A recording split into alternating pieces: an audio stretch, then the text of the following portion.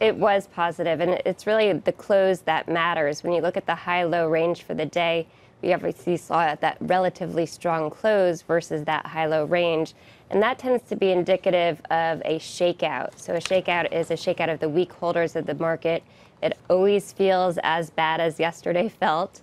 And I would encourage folks to look back at the S&P 500 chart and look at the April 2nd low, which really felt equally harrowing in terms of its intraday decline and then subsequent recovery.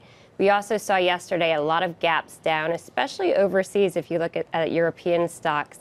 Those gaps down that occur after prolonged down moves tend to be exhaustive in the same way that a gap at the beginning of a move would be more of a breakaway gap. So these exhaustion gaps, or the potential for them, are somewhat exciting to me as a technician, especially for the fact that the S&P 500 does still have some support nearby.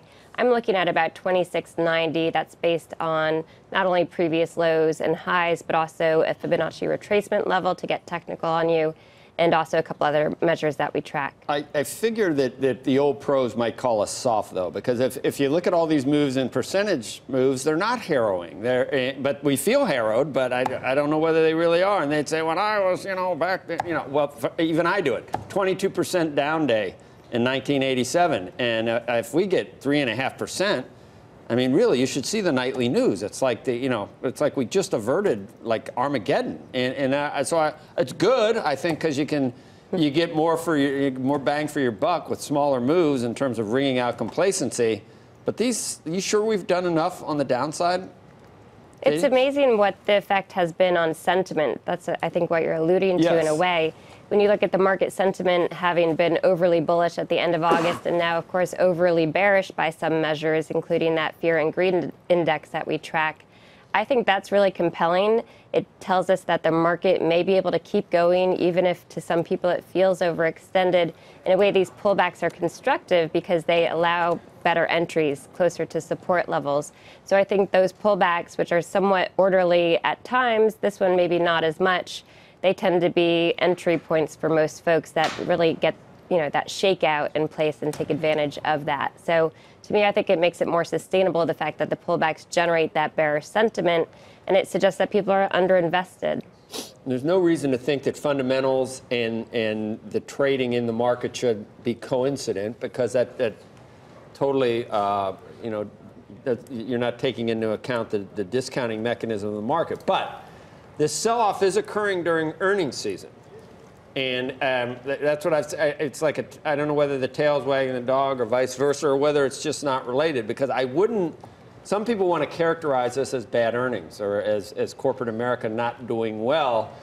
And the market can go into a period like this that has nothing to do with just because it's coincident with earnings season doesn't mean it's related, or does it?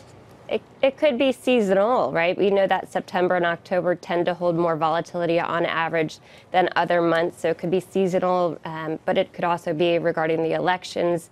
We actually saw the first intermediate term oversold reading intraday yesterday for the S&P 500 since the November 2016 election, which I thought was pretty interesting as we come into the midterm election. Yep. So there could be any forces at play there.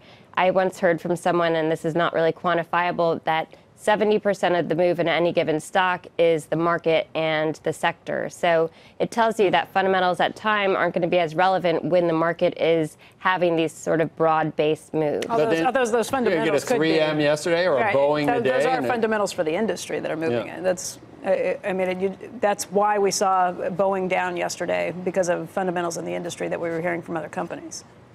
I think a good one to watch in the near term would be Bank of America, which obviously had a negative reaction and really to most technicians would look like a breakdown. If it snaps back very quickly after its gap down, which I think is probably an exhaustion gap, that would be very telling, because it would really affirm to me that it's a shakeout, and that one's already seeing its reaction to earnings. So that would be one to watch. Okay. Oh, go ahead. I was just going to say, Katie, assuming that these, we get some kind of a better rally here, the oversold conditions kind of take hold, the seasonal forces become better, what would you be looking for in particular in the character of any rally from here to know if it might actually have legs?